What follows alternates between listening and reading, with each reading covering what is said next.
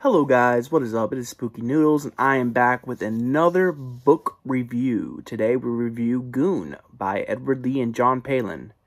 I'm gonna read the synopsis, then we will read my written review, then we will delve into it a little bit. So here we go.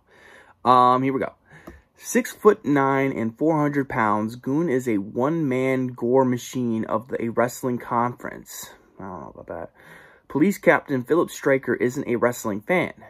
The bodies pile up like dirty laundry, sex-obsessed tramps used as playthings by some unspeakable creature. Stryker is determined to solve the rash of rape and mutilation murders with trimmings that beggar description. Beggar description? I don't know. Reporter Melinda Pierce will do anything to find out by offering herself up in order to infiltrate the arcane and lust-drenched warrens of backstage wrestling. This human juggernaut is this masked rack of guts, muscle, and mayhem. Is Goon just a wrestler gone insane, or is he something hideously worse?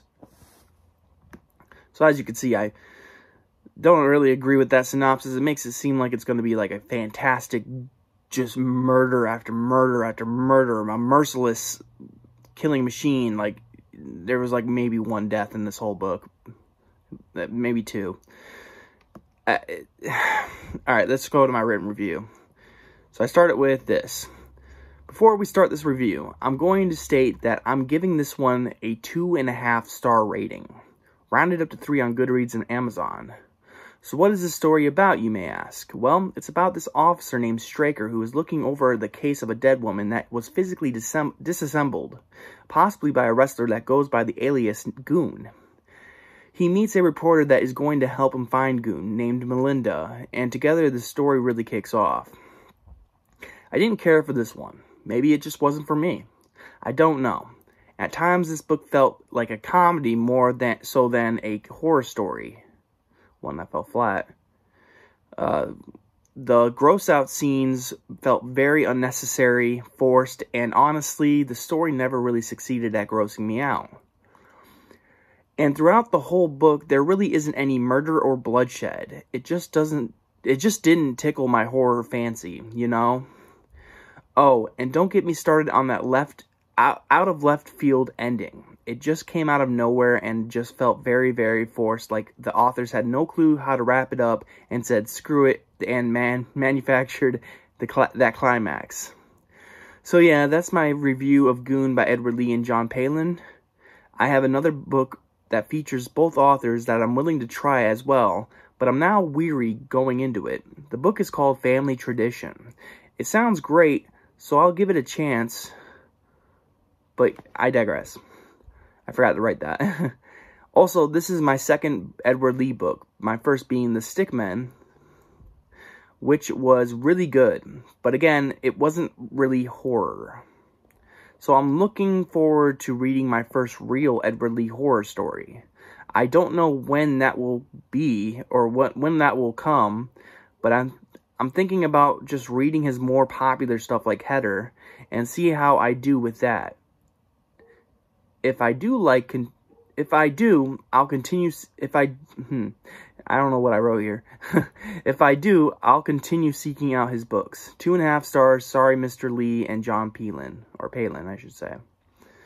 So yeah, this seems like everyone really likes this book. I'm seeing a few 3 stars as I scroll down, but mostly, I'm seeing, like 5 stars and other stuff like that. Here's a 2-star rating right here.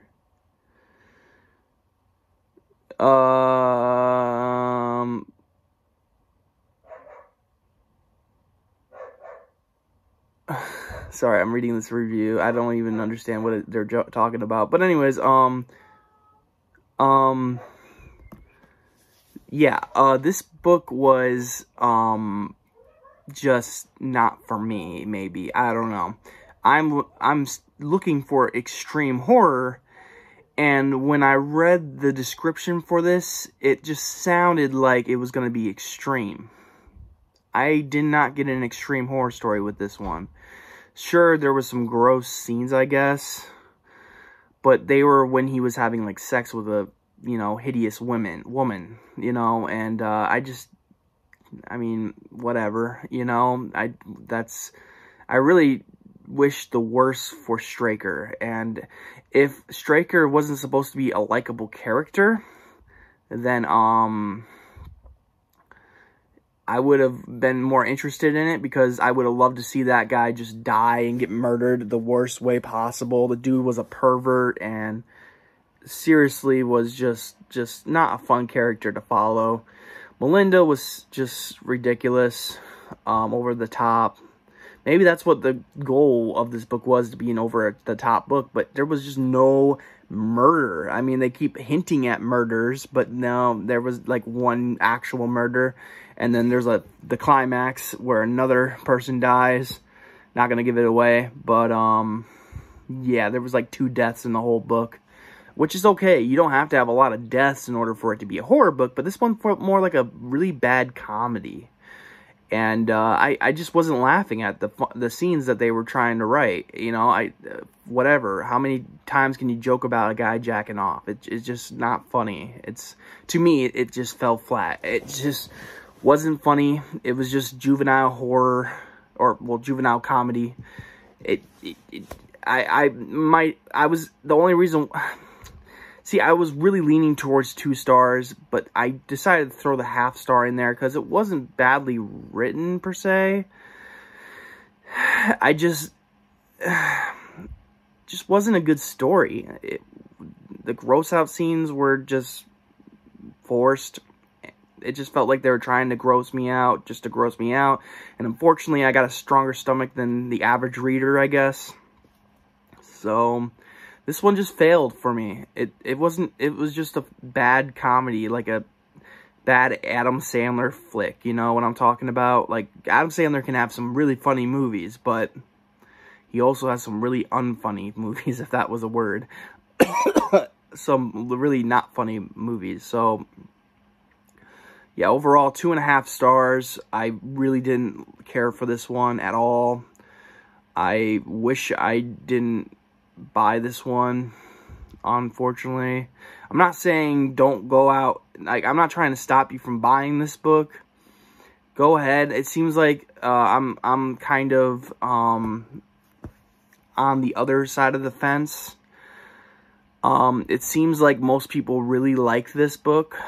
I just found it just, I don't know, it just seemed like a teenager wrote it, you know what I'm saying? Like a horny teenager. And the Straker's supposed to be in, like, his, like, 30s or 40s or something like that. I never really said, I don't think. But, yeah, and he supposedly has, like, no sex drive, but all of a sudden this hot, sexy woman comes by, and all of a sudden he can't keep it down. So, whatever. This book just didn't do it for me. I could rant about this some more, but really, I've said everything I need to say. Go check out the book if you want. I will leave a link in the description of where to buy it. I personally was thinking about buying the paperback because there's an illustrated version.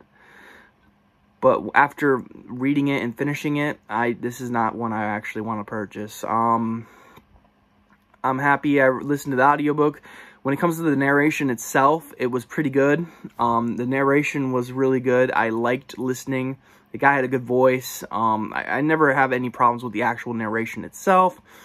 But overall, yeah, this one just didn't do it for me. This one didn't do it for me. Really didn't do it for me. So I'm going to just leave it at that. I hope you guys are having a great day. I'm definitely having a really rough day. But I hope it gets better tomorrow. We'll see. But I got a mustache here trying to poke my lip. But anyways, overall, just a really rough day. And then I finished this book finally. Just didn't care for it. And it's not like my review is gonna hurt these people. Obviously, people like this book. And Edward Lee's a huge name in the horror community, so I doubt that my review is going to harm them in any way. That's why I decided to even do this review. 2.5 stars. That's it. I hope you guys are having a great day. I hope you have a spooky night. I'll catch you in the next video. Peace out.